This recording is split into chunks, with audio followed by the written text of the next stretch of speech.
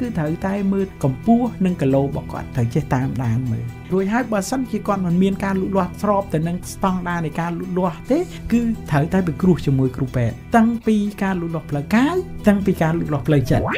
ការលើកទឹកចិត្តហ្នឹងមានន័យថាប្រើភាសាល្អទៅដល់កូននឹងអែលពោះយើងហើយនិយាយពាក្យល្អថាម៉ាក់ស្រឡាញ់កូនម៉ាក់រីករាយដែលមានកូនពាក្យទាំងអស់ហ្នឹងគឺសុទ្ធតែជាពាក្យល្អហើយបានទៅភ្ញូចទៅដល់កោសិកាខួរក្បាលរបស់គាត់ដែលធ្វើឲ្យកោសិកាខួរក្បាលរបស់គាត់ហ្នឹងរីកធំដើម្បីបានដឹងពីការថែទាំសុខភាពរបស់កុមារការអភិវឌ្ឍសមត្ថភាពនិងខួរក្បាលរបៀបចិញ្ចឹមកូនសម្រាប់អនុវត្តនៅក្នុងជីវភាពប្រចាំថ្ងៃដើម្បីឲ្យជីវិតរស់នៅរបស់កុមារមានសុខភាពល្អទាំងផ្លូវកាយទាំងផ្លូវចិត្តសូមស្ដាប់នីតិសុខភាពកុមារនីតិសុខភាពកុមារផ្សាយជូនប្រិយមិត្តស្ដាប់ចាប់ពីថ្ងៃច័ន្ទដល់ថ្ងៃសុក្រវេលាម៉ោង 7 ដល់ម៉ោង 7:20 នាទីព្រឹកនិងម៉ោង 2:30 នាទីដល់ម៉ោង 2:50 នាទីរសៀលហើយនឹងមានការចាក់ផ្សាយឡើងវិញនៅថ្ងៃសៅរ៍និងថ្ងៃអាទិត្យវេលាម៉ោងដដែល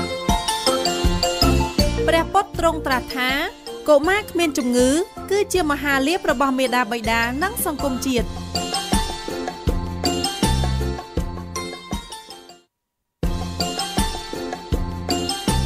សូមជូននីតិសុខភាពកុមារនីតិសុខភាពកុមារបង្កើតឡើងក្នុងគោលបំណងឲ្យប្រិយមិត្តបានឈ្វេងយល់ពីសារៈសំខាន់និងរបៀបថែទាំសុខភាពរបស់កុមារដឹងពីការអភិវឌ្ឍសមត្ថភាពខួរក្បាលរបៀបចិញ្ចឹមកូនសម្រាប់អនុវត្តនៅក្នុងជីវិតប្រចាំថ្ងៃដើម្បីឲ្យជីវិតរស់នៅរបស់កុមារប្រកបដោយសុខភាពល្អទាំងផ្លូវកាយទាំងផ្លូវចិត្តព្រះពុទ្ធទ្រង់ត្រាស់ថាកុមារគ្មានជំងឺគឺជាមហាលាភរបស់មាតាបិតានិងសង្គមជាតិចា៎នាងខ្ញុំស៊ីណាសូមគោរពនិងជម្រាបសួរប្រិយមិត្តទាំងអស់ដែលកំពុងតាមដានស្ដាប់ការផ្សាយរបស់វិទ្យុផ្កាឈូក FM 100.5 MHz ផ្សាយចេញពីរាជធានីភ្នំពេញជាទីគោរពនិងជាទីមេត្រីចា៎សូមស្វាគមន៍មកកាន់នេតិសុខភាពកុមារចា៎ដែលនេតិនេះផ្សាយជូនលោកអ្នកនាងស្ដាប់ចាប់ពីថ្ងៃច័ន្ទដល់ថ្ងៃសុក្រវេលាម៉ោង 7 ដល់ម៉ោង 7:20 នាទីព្រឹកចា៎នៅម៉ោង 2:30 នាទីដល់ម៉ោង 2:50 នាទីរសៀលចា៎ហើយនឹងមានការចាក់ផ្សាយឡើងវិញនៅថ្ងៃសៅរ៍និងថ្ងៃអាទិត្យវេលាម៉ោងដដែលចាប់ពីនីតិសុខភាពកុមាររបស់វិទ្យុផ្កាឈូកនៅពេលនេះនឹងជជែកពិភាក្សាទៅលើប្រធានបទស្ដីអំពីជំងឺស្អូច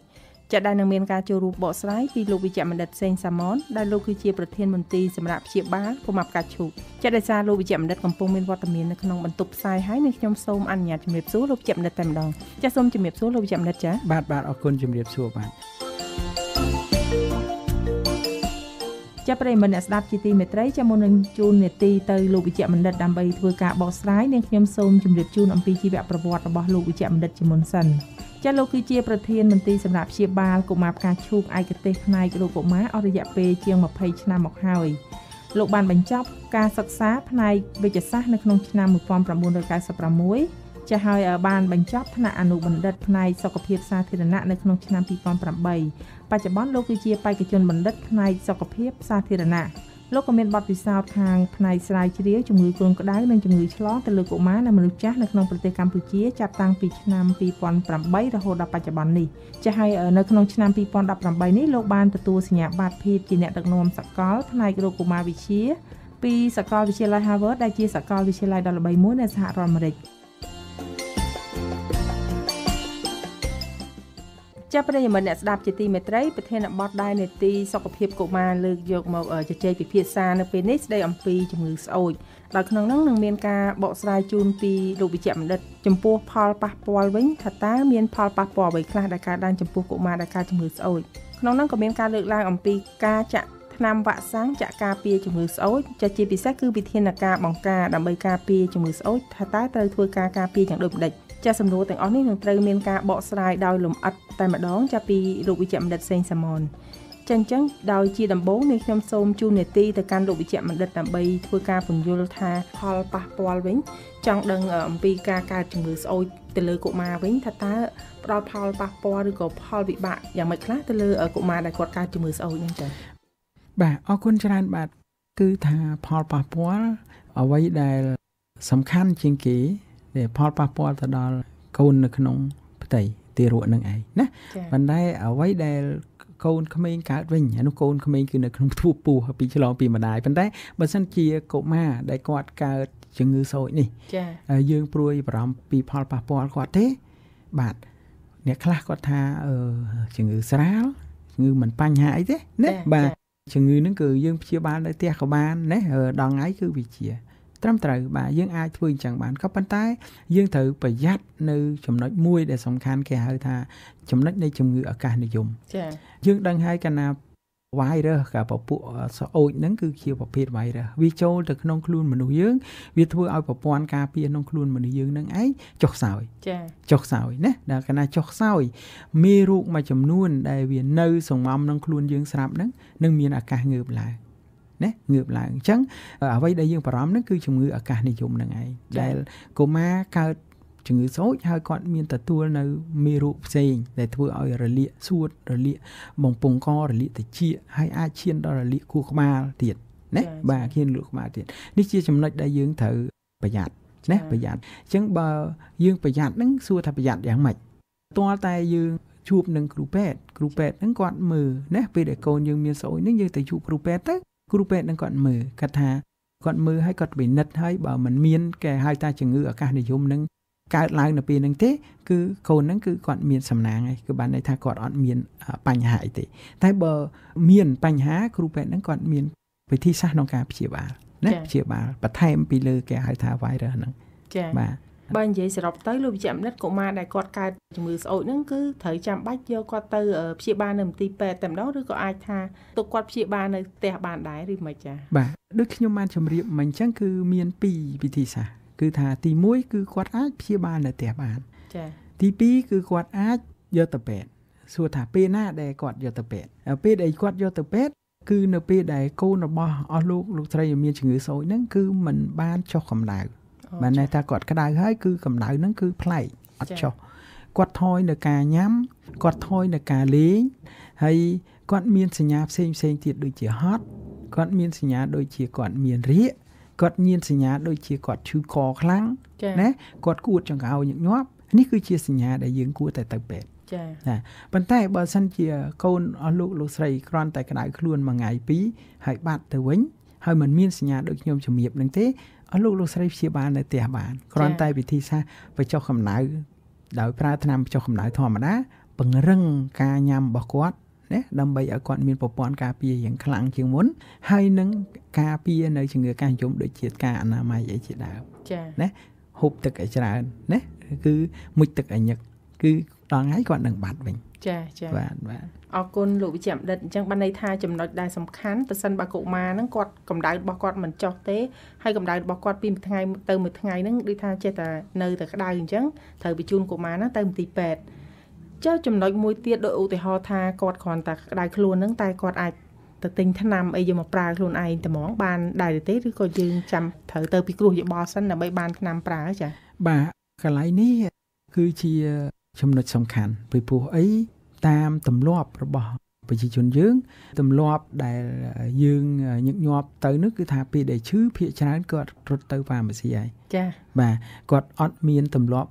ឈឺរត់ទៅពិគ្រោះមួយគ្រូពេទ្យទេបាទអញ្ចឹងយើងគួរតែបដូរទម្លាប់នេះ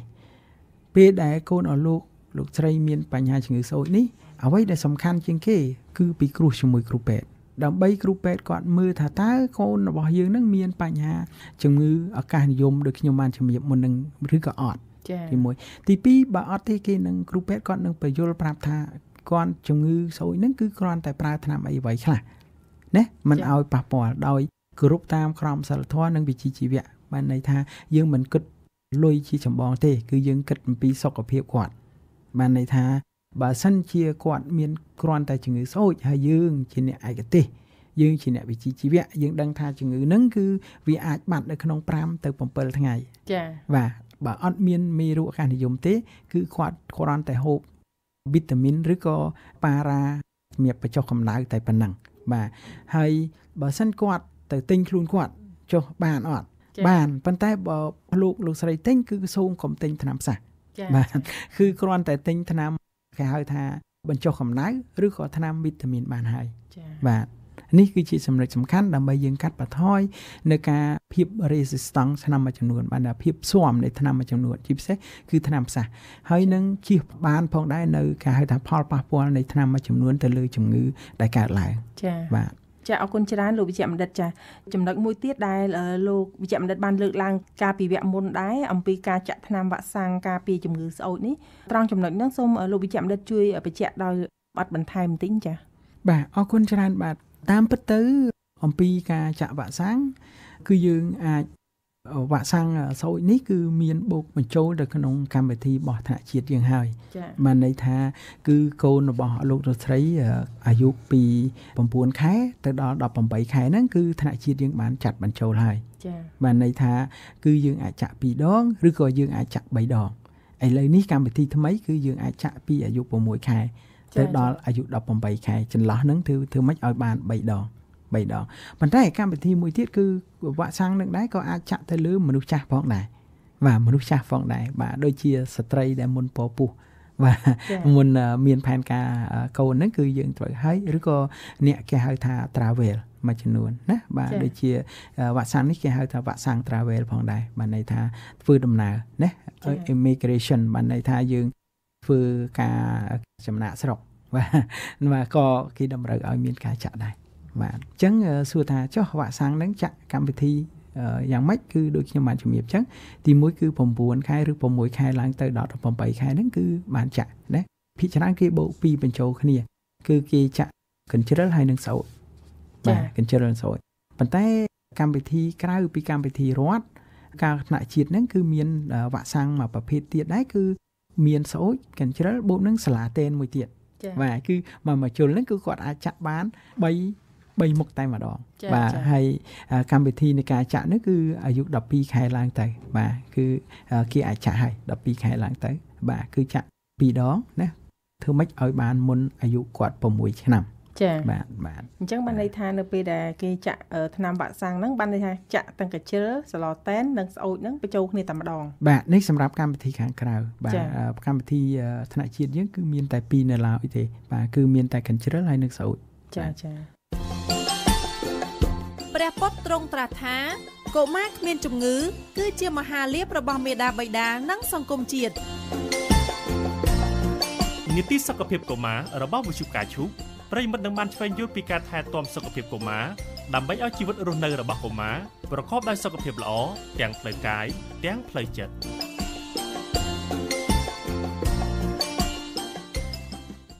ចុះចំពោះមន្ទីរសម្រាប់ព្យាបាលកុមារផ្កាឈូកវិញទទួលចាក់ថ្នាំវ៉ាក់សាំងហ្នឹងយ៉ាងម៉េចដែរចា៎បាទសម្រាប់កម្មវិធីកន្លែងទីសម្រាប់ព្យាបាលផ្កាឈូកយើងខ្ញុំគឺយើងមានចាក់កម្មវិធីដូចគ្នាទៅនឹងខៅស្តង់ដារនឹងដែរបាទគឺ12ខែណាឡើងទៅគាត់ចាក់បានហើយបាទហើយក៏មានការចាក់វ៉ាក់សាំងផ្សេងទៀតដែរអស់លោកស្រីបាទគឺពីអាយុ1ខែកន្លះឬ2ខែហ្នឹងរហូតដល់អាយុគាត់4ទៅ6ឆ្នាំហើយបូកបញ្ចូលនៅវ៉ាក់សាំងសម្បូរបែបមួយចំនួនទៀតដូចជាវ៉ាក់សាំងគ្រុនពោះវៀនវ៉ាក់សាំងមហារីកមាត់ស្បូនវ៉ាក់សាំងលិលាកស្រោមខួរណាផ្សេងទៀតហើយក៏មានវ៉ាក់សាំង travel ដែរបាទចាអរគុណច្រើនលោកវិជ្ជបណ្ឌិតចាអញ្ចឹងចង់ជំរាបសួរលោកវិជ្ជបណ្ឌិតអំពីវិធានការការពារថាតើដើម្បីឲ្យជៀសផុតអំពីជំងឺស្អុយហ្នឹងយើងអាចការពារបានយ៉ាងម៉េចខ្លះបាទចាអរគុណច្រើនបាទវិធីសាស្ត្រការពារឬក៏យើងចង់ឲ្យជៀសផុតពីបញ្ហាជំងឺស្អុយហ្នឹងបាទគឺមានតែវ៉ាក់សាំងបាទវ៉ាក់សាំងហ្នឹងគឺជាគេហៅថាវិធីសាស្ត្រល្អបំផុតហើយពីព្រោះអីវ៉ាក់សាំងគឺការពារសឹង 100% ណាដែលជាបញ្ហាជួយបាទហើយទី2ហ្នឹងគឺបញ្ហាកត្តាអនាម័យដូចខ្ញុំជំរាបមុនអញ្ចឹងគឺថាយើងដើម្បីជៀសផុតពីជំងឺផ្សេងហ្នឹងគឺកត្តាអនាម័យហ្នឹងគឺឬកត្តាបរិស្ថានហ្នឹងគឺសំខាន់ណាស់បាទសំខាន់ណាស់បាទបើយើងមានបរិស្ថានរស់នៅល្អយើងមានការអនាម័យល្អហូបចុកមានអនាម័យត្រឹមត្រូវហ្នឹងគឺកាត់បន្ថយនៅជំងឺផ្សេងជាពិសេសជំងឺស្អុយជិលហ្នឹងបាទហើយទី3គឺគេបញ្ហាបង្រឹងនៅប្រព័ន្ធការពារអញ្ចឹងយើងដឹងហើយក្មេងពីក្រោមអាយុ6ឆ្នាំហ្នឹងគឺគាត់មានប្រព័ន្ធការពារខ្សោយអញ្ចឹងយើងត្រូវពង្រឹងប្រព័ន្ធការពារគាត់តាមរយៈអីគឺទី1គេហៅ nutrition អាហារនេះគឺម៉ត់ចត់សម្រាប់គាត់មិនឲ្យលើសគីឡូមិនឲ្យខ្វះគីឡូ អញ្ចឹងគឺការដែលធ្វើឲ្យប្រព័ន្ធការពាររឹងមាំផងដែរខ្ញុំបានជម្រាបមកអញ្ចឹងគឺកត្តាអាហាររូបត្ថម្ភហើយនិងកត្តាអនាម័យដូចខ្ញុំបានជម្រាបអញ្ចឹងអាហាររូបត្ថម្ភគឺសំខាន់ណាស់គឺមិនឲ្យគាត់លើសគីឡូមិនឲ្យគាត់ខ្វះគីឡូគឺហូបតាមបែបបទគេហៅថាមានការប្រុងប្រយ័ត្នត្រឹមត្រូវមិនមែនមានន័យថាប្រុងប្រយ័ត្នហ្នឹងមិនឲ្យគាត់ហូបទេឪពុកម្ដាយខ្លះគឺគាត់ថាកូនខ្ញុំតមណាស់លោកគ្រូអត់ឲ្យហូបអីផ្ដេសផ្ដាសទេបាទហេតុអីបានវានៅតែឈឺបាទហ្នឹងហើយពពោះអីយើងតមពីបានន័យថាយើងតមទៅគាត់អត់មានអាហាររូបត្ថម្ភក្នុងខ្លួនបាទគ្រប់គ្រាន់អញ្ចឹងការញ៉ាំអាហារនេះដែលលក្ខណៈពិសេសហ្នឹងគឺមិនមែនមានន័យថាតមទេបាទដែលលោកគ្រូពេទ្យថាភាគច្រើនថាកូនឈឺត្រូវប្រយ័ត្នចំណីបាទហើយត្រូវចេះតមដើម្បីមានសុខភាពល្អមិនមែនមានន័យថាយើងមិនឲ្យគាត់ញ៉ាំទេគឺយើងជំរុញឲ្យគាត់ញ៉ាំចា៎ប៉ុន្តែយើងបន្ថែមកម្រិតតាមដានថាតើអាហារណាមួយដែលកូនយើងញ៉ាំទៅវាមានផលប៉ះពាល់ចា៎បាទបើសិនជាគាត់ហូបទៅមិនមានផលប៉ះពាល់អីមិនធ្វើឲ្យគាត់ឈឺអីទេគឺជំរុញឲ្យគាត់ហូបចា៎បាទពីផ្ទុយពីការថាតមដែលมันមានជាលក្ខខណ្ឌត្រឹមត្រូវចា៎បាទចា៎អរគុណច្រើនលោកវិជ្ជបណ្ឌិតចា៎អញ្ចឹងចំណុចមួយទៀតដោយសារចង់ដឹងផងដែរថាបើសិនជាអ្នកនឹងគាត់កើតជំងឺស្អុយហើយថាតើគាត់ត្រូវមានការថែទាំសុខភាពរបស់គាត់នឹងយ៉ាងដូចម្តេចវិញចា៎អរគុណច្រើនបាទចំណុចនេះដូចជាខ្ញុំបានជម្រាបពីមុនហើយអំពីការថែទាំនឹងការថែទាំនៅពេលដែលគាត់កើតជំងឺស្អុយនេះហើយវិធីសាស្ត្រនៃការថែទាំរបស់គាត់នឹងគឺស្រួលទេទី1គឺដាក់ក្មេងនឹងឲ្យដាច់ដោយឡែកពីព្រោះអីវាជាជំងឺឆ្លងចា៎បាទអញ្ចឹងយើងប្រយ័ត្នក្នុងការដែលធ្វើឲ្យគាត់ឆ្លងទៅអ្នកដទៃឬអ្នកដទៃដែលអាចឆ្លងមកគាត់ដែរគឺគាត់អ្នកដទៃហ្នឹងអាចនាំជំងឺអាកាសនិយមចូលមកគាត់បាទអញ្ចឹងគឺគាត់ត្រូវតែនៅដាច់ដោយឡែកទី2គឺគាត់យើងថែទាំតាមការឲ្យថ្នាំបញ្ចុះកម្ដៅបាទន័យថាត្រូវតែឲ្យថ្នាំបញ្ចុះកម្ដៅគាត់នៅពេលដែលគាត់មានការក្ដៅខ្លួនទី3គឺបង្កើនការញ៉ាំពេលដែលគាត់កើនជំងឺនឹងហើយត្រូវបង្កើនការញ៉ាំគាត់បាទដើម្បីឲ្យគាត់មានប្រព័ន្ធការពារនឹងរឹងមាំទី4គឺត្រូវតែមុជទឹកញឹកញាប់ណាកន្លែងនេះគឺបងប្អូនយើងយល់ច្រើនពេលដែលយើងកើតស្អូចកើតកជ្រិលកើតអុយស្វាយនេះគឺមុជទឹកញឹកញាប់បាទគាត់យល់ដឹងខ្លាំងបាទអញ្ចឹងចំណុចទាំង4នេះគឺយើងគួរតែយកចិត្តទុកដាក់ឲ្យនឹងថែទាំគាត់តាមបែបបទនៃចំណុចទាំង4នេះគឺគាត់នឹងងាយសះស្បើយចាអរគុណច្រើនលោកវិជ្ជបណ្ឌិតអញ្ចឹងជាចុងក្រោយតើលោកវិជ្ជបណ្ឌិតមានជាមតិយោបល់អីបន្ថែមឬក៏ជាសារផ្ដាំផ្ញើយ៉ាងម៉េចជុំវិញប្រធានបទយើងចាអរគុណច្រើនបាទជាចុងក្រោយសូមអរគុណដល់ប្រិយមិត្តអ្នកស្ដាប់វិទ្យុការជូកម្ដងទៀតហើយខ្ញុំគ្មានអ្វីដែលជាធំដុំក្នុងការផ្ដាំផ្ញើទេប៉ុន្តែអ្វីដែលសំខាន់គឺយើងគិតអំពីសុខភាពគឺសំខាន់បាទយើងចង់ក្លាយទៅជាមនុស្សល្អមនុស្សដែលមានប្រាជ្ញាត្រឹមត្រូវច្រើនឬក៏ឆ្លាតវៃចង់ឲ្យកូនយើងឆ្លាតវៃទាល់តែកូនយើងមានសុខភាពល្អចា៎បាទសុខភាពល្អនឹងអាចនាំមកនៅមានគេហៅថាផ្លូវចិត្តគាត់ល្អដែរបាទអញ្ចឹងគឺការចាក់វ៉ាក់សាំងនេះសំខាន់ណាស់ចំពោះជំងឺស្អុយបាទអញ្ចឹងនៅពេលដែលកូនអស់លោកស្រីដល់អាយុដែលត្រូវចាក់ជំងឺស្អុយនេះគេជិលស្អុយនេះអស់លោកស្រីគួរតែកុំអាក់ខានក្នុងការនាំកូនទៅចាក់បាទពីព្រោះអីវាមានសារៈសំខាន់ខ្លាំងមែនទែនសម្រាប់សុខភាពដល់កូនរបស់យើងបាទសូមអរគុណច្រើនបាទចាសូមអរគុណ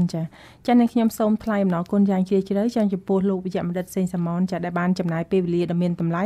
នៅក្នុងការចូលរួមបកស្រាយយ៉ាងក្បោះក្បាយជុំវិញប្រធានបទខាងលើនេះចាសូមអរគុណលោកវិជ្ជបណ្ឌិតចាបាទអរគុណច្រើនបាទចា